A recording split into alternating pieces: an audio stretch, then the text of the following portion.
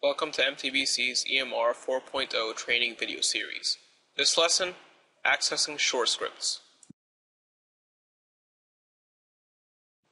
In order to access SureScripts e-prescriptions, you must first click on Patient Search. Search for the patient for whom you wish to write a prescription. In this case, we'll search for Smith. Let's click on Joe Smith. I double-click his name. The resulting screen is his personal information. Now you click on Charts, and you'll be presented with the chart summary.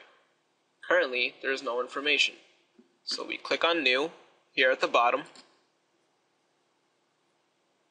Over on the left, you'll see a column with reason for visit, vital signs and allergies, past medical history, social history and family history, review of systems, physical exam, office tests and assessments, plan of care, chart notes, annotations, and summary. We want to click on Plan of Care. And this brings us to the SureScripts e-prescription screen.